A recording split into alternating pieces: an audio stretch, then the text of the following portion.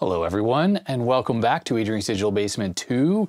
This is a super mini mail call, and just as a reminder, these videos, I'm just gonna open one package from a viewer.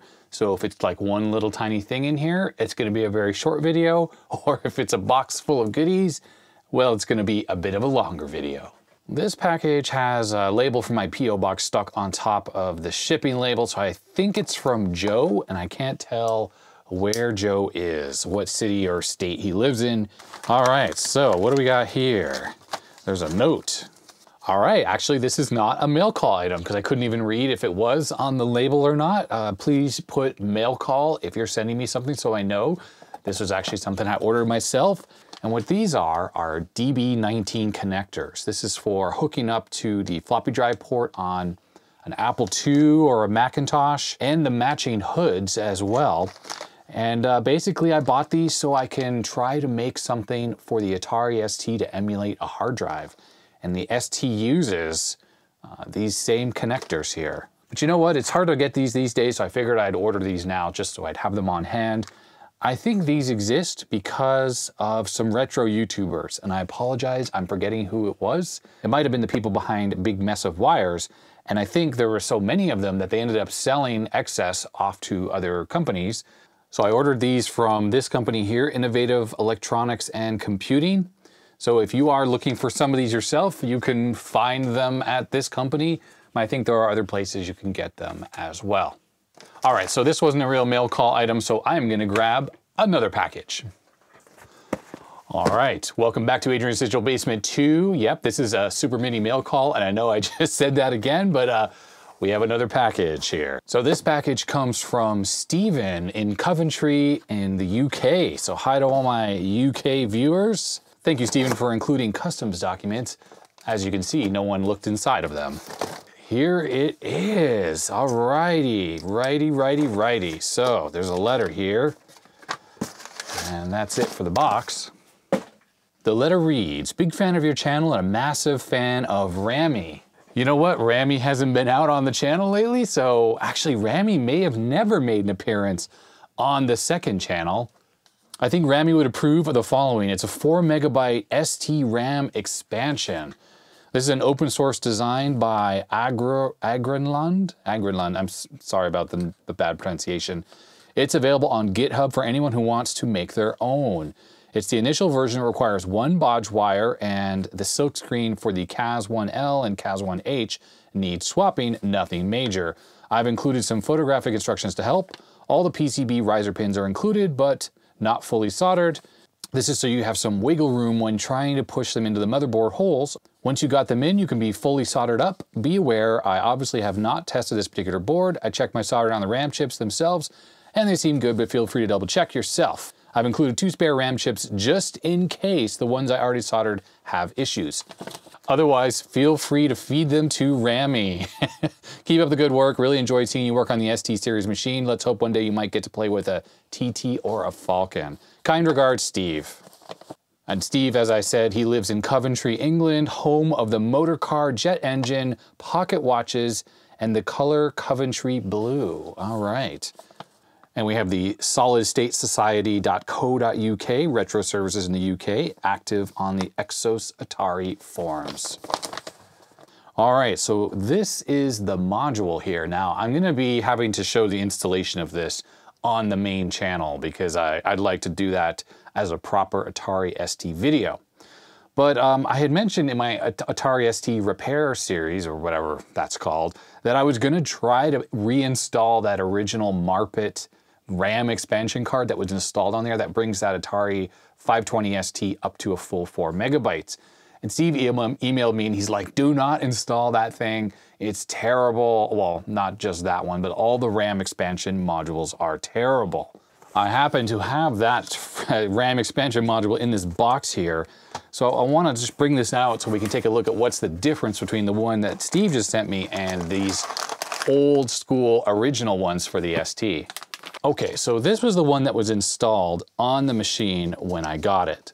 So here's a little board. It's got the 4 megabytes installed, like with copious amounts of hot glue. And that's really because the clips had broken off at some point on the SIM sockets. So the fix fix in quotes, was hot glue. In addition, this particular kit here, which has these two little boards, was not designed to work on the 520 ST. 520 ST just has 512K from the factory, and that's it. There's really no easy way to do RAM expansion. And to be honest, I think all the Ataris, except for the later ones like the STE and some of the newer ones, really the RAM expansions were quite hard. There were definitely 520 STs, later versions than the one that I got, that had space on the motherboard for another set of chips, 16 RAM chips, that would allow you to upgrade to 1 megabyte. But the early models, what you got is what you got. So the way that these old RAM upgrades work, and there are all sorts of different ones that are less elegant than this, is that basically there's a little board, and that's this one here, my left hand. This plugs in on top of the MMU chip, and it has the little pins that push in over the socket. And what this allows the RAM to do is pick up all of the address lines that it needs, address and select lines, to basically select the memory. Now the MMU chip, which is the memory management chip on the Atari, it already supports 4 megabytes right out of the box. Like, they were thinking ahead when they designed that chip, but they just didn't allow an easy way to upgrade to RAM. And it's really too bad, because they could have just added like an expansion header, kind of like the Amiga 500 has, that would allow for easy RAM upgrades. But for whatever reason, Atari didn't do that. So what this does is it picks up the signals it needs for the address lines and the select lines off the MMU itself. And then what this one does is another little board here that goes underneath the shifter chip. And the shifter is like the video display chip. And this is picking up all the data lines. So data lines 0 through 15, so all 16 bits. And with these two cables here, you're able to get your 4 megabytes of RAM if you disable all the memory on the motherboard. And if you recall from the video, if you haven't seen it, I recommend you go watch it. I had to re-enable the onboard memory because some traces were cut and little bodge wires were installed to disable the memory that's on the motherboard so that this 4 megabytes could replace that 512K, which is basically one bank of memory, and then it took over the other bank with the other 2 megs of RAM here. Problem is with these that make them flaky is that this little thing here that you push over the MMU chip damages the PLCC socket. It just, all in all, is a bad thing and is very unreliable, because if this thing gets dislodged a little bit, there's problems with your RAM, et cetera, et cetera. This little board is actually totally fine. It plugs into the motherboard into a socket, and then you take the shifter chip and you plug that in. This is going to be reliable and not problematic, but this one is the problem. So what this open source project is all about is you have this little board here that has 4 megabytes of RAM right on it. So these are not the types of pins that will go into sockets very easily. So probably the recommended thing you do is you actually remove all the chips, don't install sockets, and then you just install this right into the motherboard holes themselves, permanently upgrading the computer to a full 4 megabytes of RAM. Now, I don't know, I was thinking that I would install sockets on the motherboard, and then I would put the round like pins on here instead of these square ones here, and that would allow me to push this into the sockets and then remove it and go back to RAM chips at a later date. But I guess there's just no point to that. So actually, I'll put that out to the viewers. Put a comment down below if you think I should take the RAM out, install sockets, change these pins out with the round type that can go into sockets, and just be able to reverse it, or should I just solder this in directly onto the motherboard and call it good?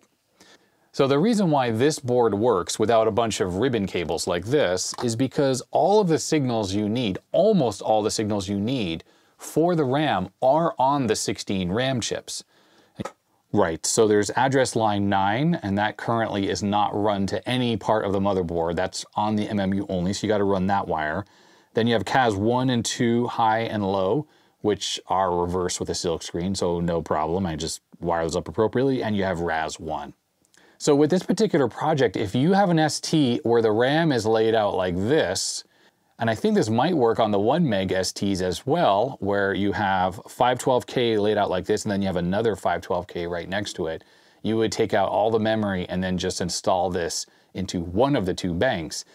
I think this should work for you, but I'm not totally sure because I'm far from an expert in Atari STs. I mean, I basically know almost nothing. So definitely check out the GitHub link. I will put a link down below. But I know for sure that this will work in my ST in the 520.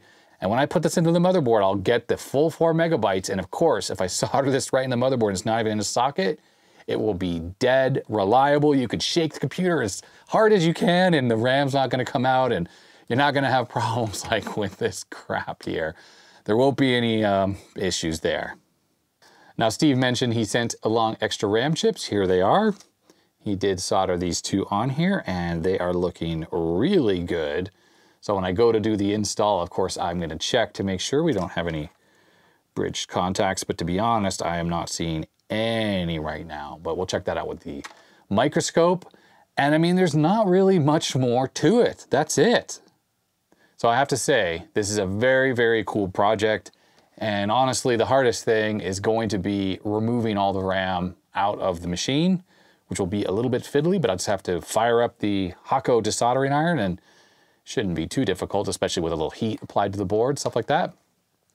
But, you know, without having tried this myself yet, if you have an ST, an older one like I do, and you were looking to upgrade the RAM, don't try to use one of these. I mean, they're just so fiddly and so junky. Try to use a project like this. So, Steve, thank you very much for saying this RAM upgrade all the way from the UK, especially with the RAM already included and these extra chips here. I really appreciate it, and I'm looking forward to installing this into the ST. It will be a main channel video, really upgrading the RAM on that thing, and yeah, not going back to this very sketchy one. Don't forget to check the link in the description for the GitHub repo to this if you want to make your own or enhance it. Maybe someone can design a new one of these that fits the other RAM layouts on the ST, so more people can take advantage of this particular thing. Anyhow, that's it for this video. Thanks very much to my patrons for all the support you give the channel, both channels. Really appreciate it. And if you'd like to become a patron yourself, you can check the link in the description so you can do that. Don't forget to check out my main channel if you haven't already. If you're coming to this channel, having never seen Adrian's Digital Basement, you know, it's possible. And yeah, I mean, I think that's it. So everyone, stay healthy, stay safe, and I'll see you next time. Bye-bye.